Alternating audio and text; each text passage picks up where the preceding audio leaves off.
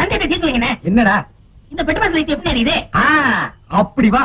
இதுக்கு தான் ஊருக்குள்ள ஒரு ஆளினார் அழகராஜா தேவைங்கிறது. அடே போட்டு தலையா, இதுக்கு பேரு தான் கப்பு. இதுக்கு மேல கோழி முட்டை மாதிரி இருக்குது பாரு, இதுக்கு பேரு மேண்டில். இதுலதான் பளீர்னு வெளிச்சம் வர்றது. இதுல எப்படி ஏறியே வாங்கண்ணே.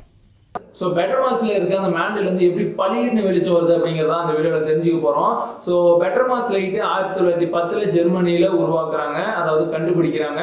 So better marks light kerosene அல்லது பெட்ரோல் எரியக்கூடியது. பெட்டர் மார்க்ஸ் லைட்ல கேப்லரி டியூப், மேண்டில், அதுக்கப்புறம் ஃபியூல் டேங்க், ஹேண்டில் அப்படின்னு சொல்லிட்டு ஒரு 4 பார்ட் இருக்குது. ஸோ நம்மளுக்கு சர்ச்சைக்குரிய மேண்டிலை பத்தி நம்ம தெரிஞ்சுக்கிறதுக்கு முன்னாடி இது அந்த ஒர்க்கிங் பிரின்சிபல் தெரிஞ்சுக்கிட்டோம் அப்படின்னா புரியறதுக்கு கொஞ்சம் ஈஸியா இருக்கும்.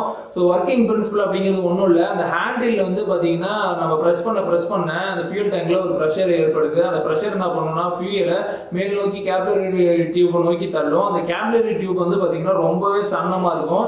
அதுல வந்து பாத்தீங்கன்னா அந்த நாசில் மூலியமா ஃபியூல் வந்து வெளியே வரும்போது சின்ன ஏரியால இருந்து பெரிய ஏரியாவுக்கு வரும்போது வைடா ஸ்ப்ரெட் ஆகும். வைடா ஸ்ப்ரெட் ஆகும்போது எவாபரேட் ஆகும்.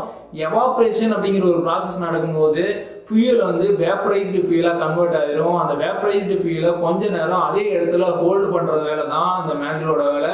இந்த படத்துல பார்த்த மாதிரி மேண்டில் வந்து ஒரு சாலிட் பார்ட்டிகல் கிடையாது. அது வந்து பாத்தீங்கன்னா ஒரு கிளாத் மாதிரியான ஒரு பார்ட்டிகல் வந்து இப்படி இருக்கும். அது ஃபுல்லா வந்து ஒரு கிளாத்னு வச்சுக்கோங்களேன். நடுவுல தான் வந்து பாத்தீங்கன்னா அந்த வேப்பர் உள்ள வரும்.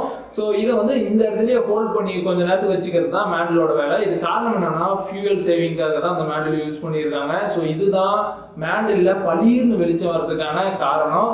ஸோ இது வந்து முடிஞ்ச அளவுக்கு ஃப்ரெண்ட்ஸ்க்கு ஸ்ப்ரெட் பண்ணுங்க. இது வந்து அவ்வளோ முக்கியமான விஷயம் கிடையாது. பட் இருந்தாலும் இவ்வளோ நாள் இந்த காமெடி வீடியோ பார்க்குறமே இதுக்கு என்ன ஆன்சராக இருக்கும்னு கூகுள் பண்ணி பார்க்கும்போது எனக்கு வந்து ஆன்சர் கிடைச்சிச்சு. இந்த மாதிரி ஆன்சரை வந்து ஃபைண்ட் அவுட் பண்ணணும்னு சொல்லிட்டு நிறைய பேர் இருப்பாங்க. ஸோ அவங்களுக்குலாம் இந்த வீடியோவை ஷேர் பண்ணி விட்ருங்க. ஸோ இதே மாதிரி கிறுக்குத்தனமாவோ கேனத்தனமாவோ இல்லை ரொம்ப நாளாக ரிவீல் பண்ணாத ஆன்சர்ஸ் உங்களுக்கு வேணும் அப்படின்னா அந்த கொஸ்டின்ஸை மட்டும் கமெண்ட் செக்ஷனில் சொல்லுங்கள். So see you in the next video. Until you bye from Mithun.